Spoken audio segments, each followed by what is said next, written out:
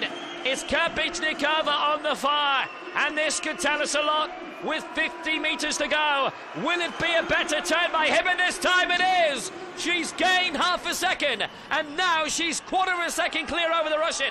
Kapitschnikova is in second place, Castro Atalaya is in third, and Hibbott is looking to move it on for Great Britain. But Kapitschnikova is beginning to fight back for Russia here with 25 to go. Can Hibbott hold on for Great Britain?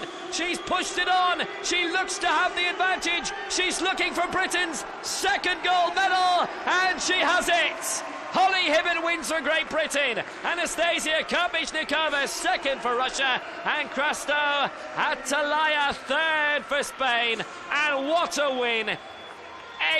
8:39.02, the gold medal winning time for Holly Hibbott. Well, another gold medal for Great Britain. What a way to start the opening night of these European Games in the swimming pool.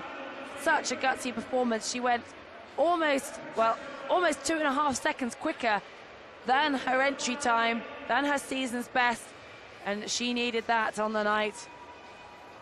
What a performance. Those two separated by 2 lanes across the pool from each other, but they knew what they had to do, and the times just got quicker and quicker. No one was going to give in on that race. So gold for Great Britain, Holly Hibbott, 8:39.02. Kapitschnikova second for Russia, 8:39.73. Castro Italia gets the bronze for Spain. Schiazzano, who led for a while, fourth. Pitoccia fifth. Juhas sixth. Tesh seventh.